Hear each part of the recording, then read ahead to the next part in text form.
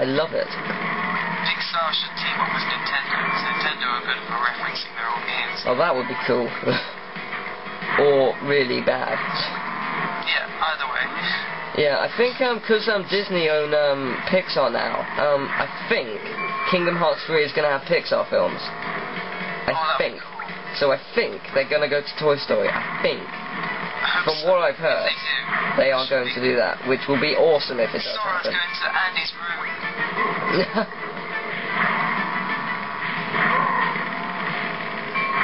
Does that mean Sora will have to be really small? He would, yeah. It'd be cool. Yeah. Because, I mean, he can turn into a mermaid, he can turn into a lion. Why can't he turn into a toy? A really weird Tonka toy. Why not? Some kind of clockwork thing. Well, that'd be funny. And Goofy has to wind him up to actually make him do anything. Goofy will be a pogo stick or something. Donald would be one of those things where you pull him and he just goes.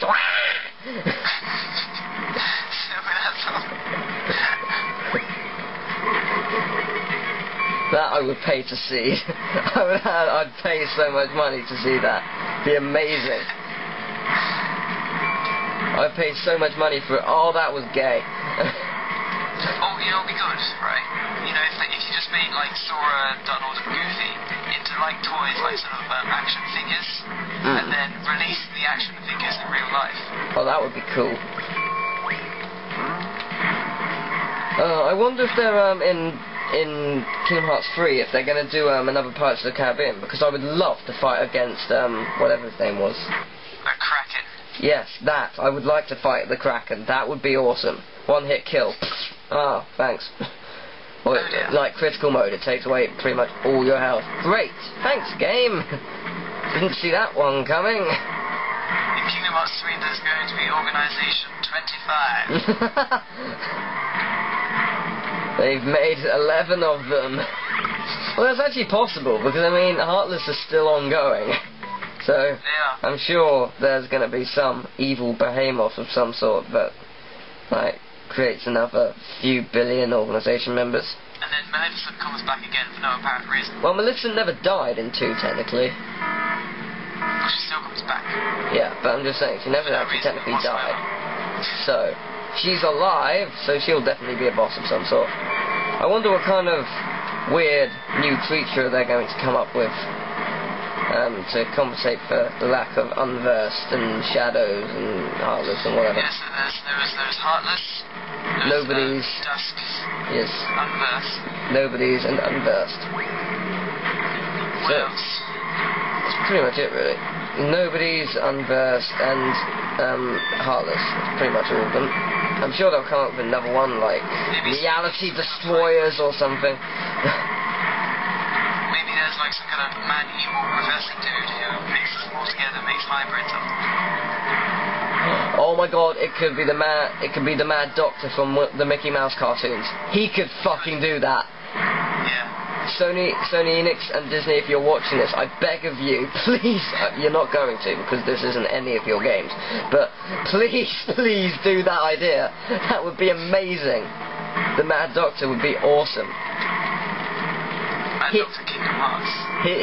His level in Mickey's World Adventure was fucked up. He was an annoying boss / level. And also he's the main villain from Epic Mickey, so it could work. Please do it. Is he the main villain or is he just a villain? I believe, I know he's a villain. I'm pretty sure he's the main villain because he's sort of run it, but I think it's actually Oswald the Lucky Rabbit. Because there's the giant inky thing as well, isn't there? Yeah. Oswald the Lucky Rabbit is an old, it was before Mickey's time. It was like for 10 years before Mickey. Or something like that. I think maybe it was 5 years. But he was wildly popular, and then they made that one Mickey Mouse cartoon, Steamboat Willie. It's just fuck you, Oswald. You're going in the trash. You are no longer needed. Motive for him in the game. He's like, Jesse, you stole my thunder, and I'm going to kill you, Mickey Mouse. My life was ruined that one fateful day. Stupid drawers. They had to design someone so much cuter than me. Imagine if they didn't do that cartoon. Yeah. character would now be Oswald the Lucky Rabbit. Yeah, that would be probably wrong. It'd probably be Donald, because Donald Duck was in a cartoon called Orphan's Benefit, and it was so popular that they decided to remake it in cartoon. I think that's the first cartoon they've in colour. Sorry, not cartoon. Remade it in colour. I think that's the only cartoon, or the first cartoon that was in black and white, and they remade it in colour. Oh. I believe it was 1937. It featured Mickey Mouse, and it actually featured a few other cartoon characters from the Steamboat Willie level in Kingdom Hearts. In Kingdom Hearts 2, the Steamboat Willie level, there's those different cows and stuff. That was the first cartoon some of them were in as well. Yeah. I know too much about this stuff. Does Steamboat Willie have Pete in it? It does, yes. He is the steamboat driver. But he's always known as a villain now. Yeah. He was. It was because he was such a cunt in the cartoon. So you can't blame him, really. Not as much the absolute prick as Mortimer, he was a sort of sly, slick-talking kind of guy who tried to take Minnie off Mickey's hands. Oh, I see. One cartoon, they go for a picnic and Mortimer just shows up and trying to do Minnie, it's not going too well. So he turns up and takes the picnic off Mickey's hands, and then a bull comes for no reason because he pretends to be a matador to impress Minnie, and then gets out the pen and chases after them, and he runs away. Well, I say run, he drives away because he's a flash prick. And then Mickey, he saves the day because he's a lovely guy.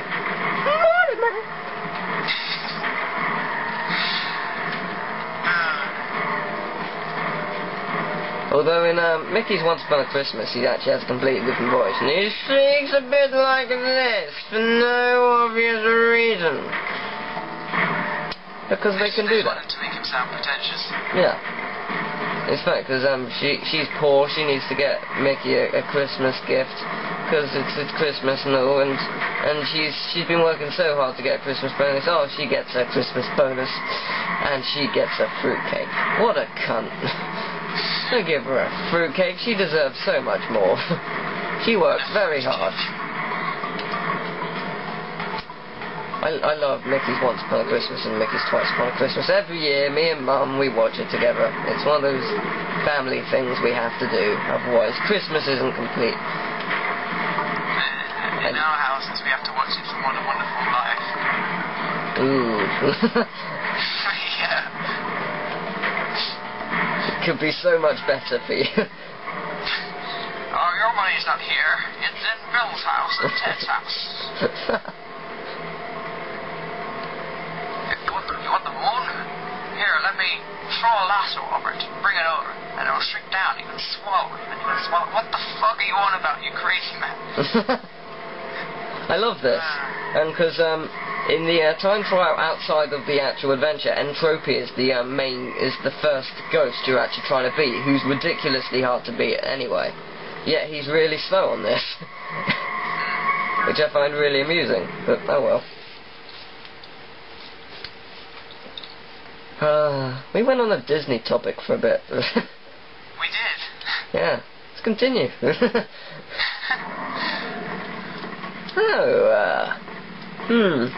What's your favourite Disney film? Oh, I don't know. There are so many Disney films. It'll have to be one of the cartoons. Which one of the cartoons? The title specifically. I really like Aladdin. Yeah, Aladdin was good. I love Aladdin.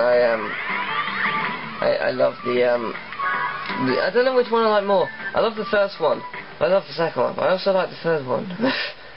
The third one mainly because I love at the end how the guy who sings at the start, the old pedant guy who sells the stuff on the market stall. He sings again at the end of it. Arabian Nights.